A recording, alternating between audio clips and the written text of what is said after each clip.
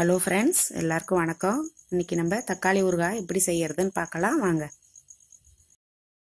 மறக்காம நம்ம சேனலை சப்ஸ்கிரைப் பண்ணுங்க. பக்கத்தில் இருக்கிற பெல் பட்டனை அமுக்குங்க. தேவையான பொருட்கள் 5 தக்காளி, 1 கப்பு பூண்டு, 6 வரமிளகா, இஞ்சி, கொஞ்சோண்டு புளி, வெந்தயம், கடுகு, மஞ்சப்பொடி, உப்பு, எண்ணெய். இப்போது ஊறுகாய்க்கு கடுகும் வெந்தயமும் வறுத்துக்கலாம்.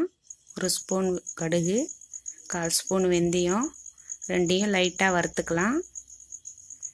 இப்போ கடுகு வெந்தயத்து கூட மிளகாயும் போட்டு லைட்டாக வறுத்துக்கலாம். இப்போ வறுத்த மிளகாய், கடுகு, வெந்தயத்தை மிக்சியில் நைஸாக அரைச்சிக்கலாம். பூண்டையும் மிக்சியில் போட்டு ஒரு சுற்றி எடுத்துக்கலாம்.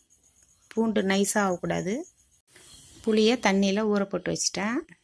தக்காளியை பொடியாக நறுக்கி வச்சிட்டேன். வாணலி அடுப்பில் வச்சு சூடு பண்ணி எண்ணெய் ஊற்றிட்டேன். எண்ணெய் சூடாகிடுது. பூண்டை போட்டு வதக்கிக்கலாம். இது தக்காளி ஊறுகான்றதுனால எண்ணெயை கொஞ்சம் தாராளமாகவே ஊற்றிக்குங்க. பூண்டு நல்லா வதங்கிடுச்சு. இப்போ இதில் தக்காளியை போட்டுக்கலாம்.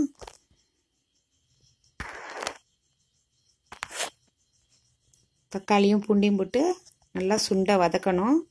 மஞ்சள் பொடி போட்டுக்கலாம். நல்லா வதக்குங்க. தக்காளியும் பூண்டு நல்லா வதங்கிட்டுருக்கு. இப்போ ஊற வச்ச புளியை கரைச்சி தக்காளியில் ஊற்றிடலாம். நல்லா வதக்கி விடலாம். பூண்டும் தக்காளியும் நல்லா வதங்கிடுது. இப்போ அரைச்சி வச்ச பொடியும் போட்டு எல்லாத்தையும் சேர்த்து 2 செகண்ட் நல்லா வதக்கலாம். பூண்டு ஊறுகாய் நல்லா வதங்கிடுது. காரப்பொடியும் அதில் சேர்த்துக்கலாம். நல்லா வதக்கிட்டு இறக்கிக்கலாம். ஊறுகாய்க்கு இப்போ கொஞ்சமாக எண்ணெய் வச்சு கடுகு தாளித்து கொட்டிடலாம்.